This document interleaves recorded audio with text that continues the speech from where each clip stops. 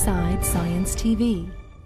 For some people, folding paper into shapes is just that. But to this PhD student at Carnegie Mellon University, origami is so much more. I really love doing origami, and one of the things that I wanted to do is to see my origami models come to life and, fly. And that's exactly what she did. So what I did is I took a photograph of an origami crane that I made, and I narrated a story of it taking off from my hand and flying away into the distance.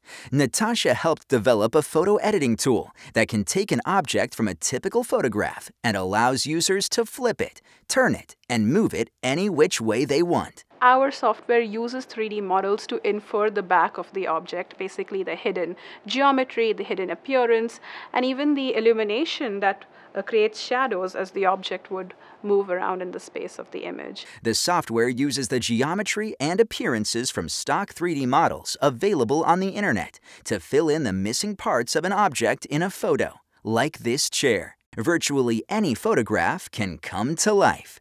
This is an original photo. Watch the taxicab become a moving object.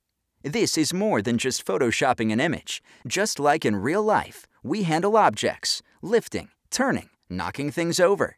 This amazing technology is almost like manipulating objects in the real world, animating an object in an otherwise still photo.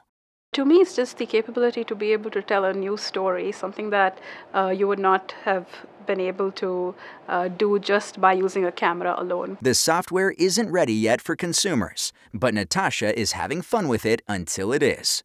This is Inside Science TV. Inside Science TV.